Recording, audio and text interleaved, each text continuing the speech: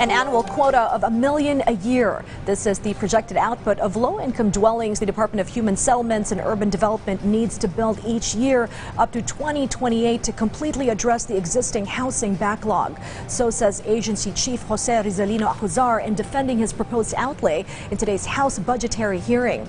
And to achieve his million a year mark, Acuzar pleaded to the panel to consolidate the 36 billion housing interest subsidy with a requested allocation for next year to speed up housing construction.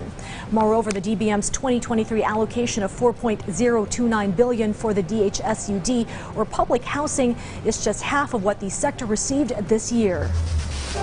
In the current rate of housing production, we are only producing 190,000 housing units annually. We are only addressing 17% of our total housing needs year on year. Despite of this more than 6 million housing needs which was accumulated over the years and which needs to be addressed.